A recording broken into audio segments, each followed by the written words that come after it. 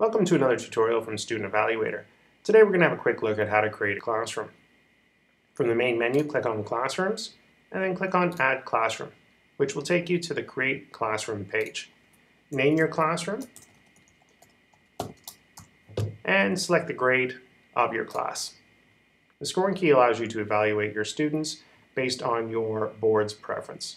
So you have a choice of an SGE, 1, 2, 3, 4, DCBA, or for kindergarten, KGN. For our full access subscribers, you may choose past tense comments if you wish to report in the past tense. The final section is to add existing students that you may have already created within your account and add them to this classroom. Click Submit to create that classroom, and then the next step is to select the questions you would like to focus in on for this particular report. Go through the list of all the different questions and choose the ones that you would like to focus in on.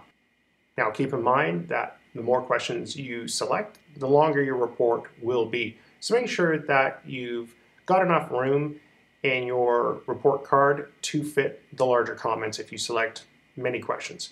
We recommend selecting 12, as we feel that creates the most well-rounded report card. Once you've selected all the questions that you would like to profile in the report, you click on Save at the bottom. Now, the Select Question is a full access feature. For those that are light users, you can just skip those questions when it comes time to create the report. If at any time you'd like to change the questions that you're profiling for that particular classroom, click on the cogwheel beside the classroom name. Click on Choose Questions Asked in the Report. That'll take you back to the Select Questions page where you can select a few more questions, resave, come back, and you'll be able to continue reporting.